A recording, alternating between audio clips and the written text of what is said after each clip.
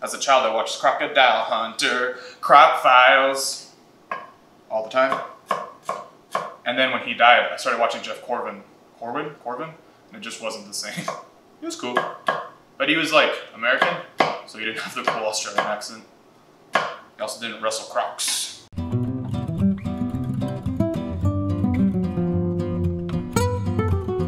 Hey guys, so a byproduct of 2020 and all the quarantining was that, I don't know if we should be proud of this or if it's a little embarrassing. I'm gonna go with proud of, but my wife and I basically had brunch every day. I don't think we had breakfast earlier than like 8 most of the days. We would just wake up, start working, and then around lunchtime, come up with some kind of brunch. And throughout that, one of the recipes that we came up with was this thing we called the hash. It's like potatoes, you know, just as you can see, it's all breakfast essentials and it's all cooked on one skillet. You put it in the oven for a second, that's how you cook the eggs. And it comes out pretty good. So I wanted to share it with you guys today. So to go over the ingredients real quick, a potato per person. Personally, I like golden potatoes the most, but we have russet today because that's what I got in my pantry. About 1 onion, 1 white or yellow onion. Don't go for red in this one. Personally, I think the red will be just too sharp. I like how white or yellow, they get a little softer when you're cooking them. 2 tomatoes. 2 eggs per person is what we usually eat, but if you want less or more, it's up to you. Really, it's just whatever you want. I don't care. Some cilantro. You're gonna do some grated parm, salt and pepper, and Italian seasoning, and garlic. So, as you can see, this isn't garlic. This is actually garlic paste, for lack of a better term, that I got from my mother-in-law. And actually, I'm gonna make a video about that coming up. So check that out when it comes out. You're welcome to use fresh garlic, just make sure it's minced. You're gonna want about 3 cloves or so. So there we go. Let's get started. We're gonna start with the potatoes. We're gonna cut them in what's known as matchstick, I think. Again, I'm not a chef. I just kind of do things for fun. You'll see, they're kind of like matchsticks. And so, I'm gonna go about 1 centimeter in pucks. And you're gonna just cut all the way down the potato. Cut the other potato. This is an awesome recipe for like weekends when you have a little bit of extra time. This will take you about 30 minutes or so from start to finish. So once you got all your potatoes cut, you're gonna get a few of them. And then we're just gonna cut down, turning them into like matchstick size, you know what I'm saying?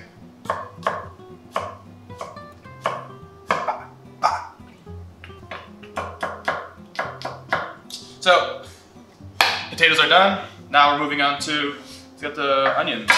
As always, make sure you peel 1 to 2 layers of your onion because you're gonna have a layer of onion that is way too thin to be cooked. It'll come out leathery, it's gross, it's horrible. We're gonna dice the onions. However you wanna do that, easiest way that I've learned is to just cut it all the way down and then turn it and then you'll see. So we're gonna make lines all the way down the onion.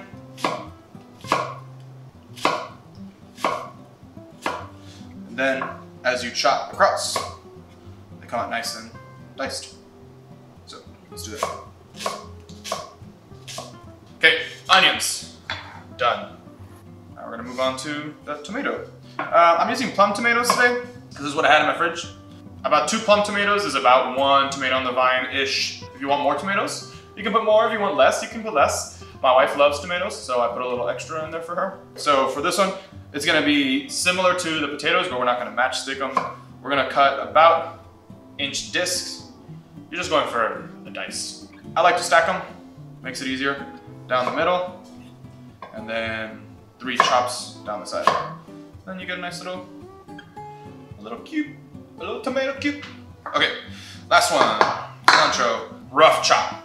Unless you don't want it, you can go for the mince. But I like a big piece of cilantro.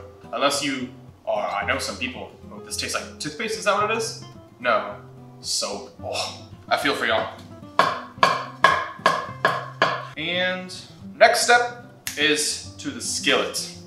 So let's do it. Okay, wait, important. For this recipe, you're gonna be using both the stovetop and the oven. So make sure you use a oven-safe skillet. It could be a cast iron skillet, you can use stainless steel in the oven, even some non-sticks like our non-stick, it's over there, is oven safe. So whatever you want, whatever is comfortable for you. I'm using a cast iron skillet because I like it, but whatever is good for you. So first of all, you're gonna want to have your heat at about 4. So first things first, a little bit of oil.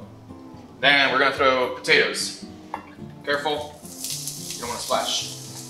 So toss them around, but quickly, we're going to season them. Salt, pepper, a good bit of salt, pepper, and then you're gonna throw some Italian seasoning, about a teaspoon, and basically just toss them around.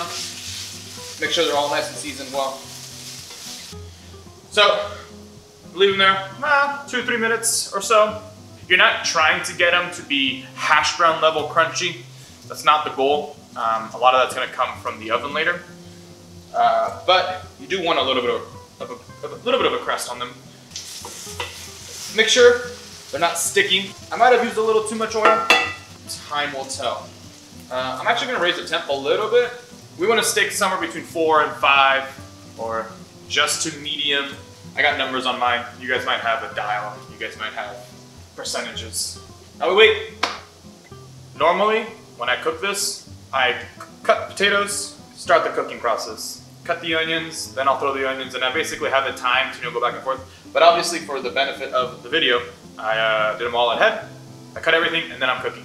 But if it's easier for you, do what I did. Because by the time you finish cutting the potatoes and you cook them, and then you go on to the next thing, cut the onions and the tomatoes and the cilantro, potatoes should be good. You start noticing it gets a little golden, that's what you're going for. You're not going for crazy golden here, because again, we're gonna throw in the oven. Once the potatoes get to a good place, this is where you're gonna start preheating your oven. You're gonna go broil on high. Double check. We're Hispanic, it's kind of a storage unit for us, so I didn't know if there's anything in there. You know how there's like these weird ways to know when pasta's ready? You throw it up against the microwave or against the countertop, and if it sticks, it's ready. Like, all that's really stupid. Taste it. Grab a piece of pasta and just taste it. Is it cooked? And you'll immediately know. I mean, it's not gonna have the flavor of the sauce, but you'll know if it's cooked. Same thing with this. If you're like, is it cooked? You're gonna want it to be like nice and not super soft. You don't want it to be mashed potatoes, obviously, but you just want it to be cooked. So if you're ever like, I don't know, this is really cooked. Jan doesn't really explain things very well. I know I don't. I'm bad about that. Just taste it, and you'll know. Now that they've cooked for a little bit, onion time. Actually, I'm just realizing now, I cut too much. That's okay. And we're gonna toss it around.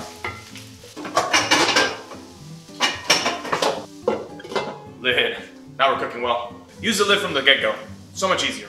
So once your onions look semi-translucent, where you can kind of see through them, but they're not fully translucent, get ready. This is where we're gonna start going quick.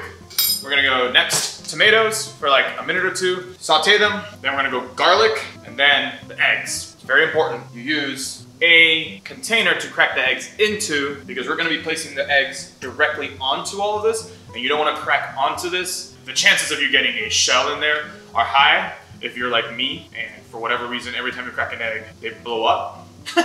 So, put it in a little side thing. You are going for over medium eggs, or over easy. If you want a runny yolk, I like a little bit of a firmer yolk, like over medium.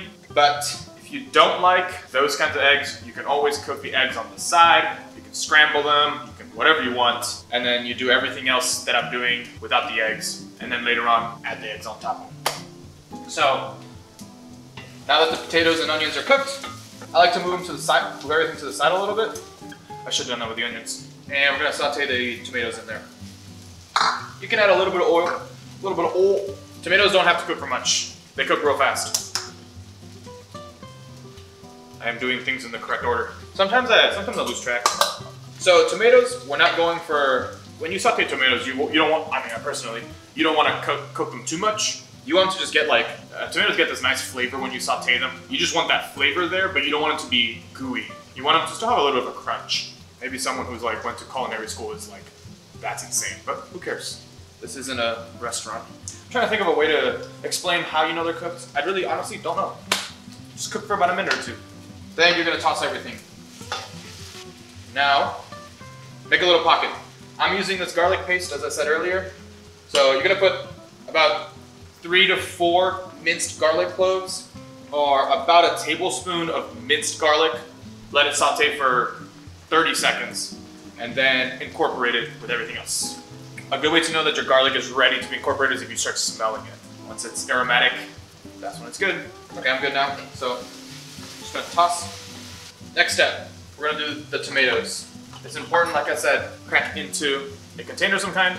You're gonna wanna make like a little pocket, not big, like 4 little spots for the eggs to go, so they don't just start running everywhere. Crack into container, place. And you do them all pretty quick. You gotta go quick or else it's gonna cook too fast. And place carefully. You don't want the yolk to break. Let's go! You have no idea how many yolks I've broken. And you're trying to get them spread out.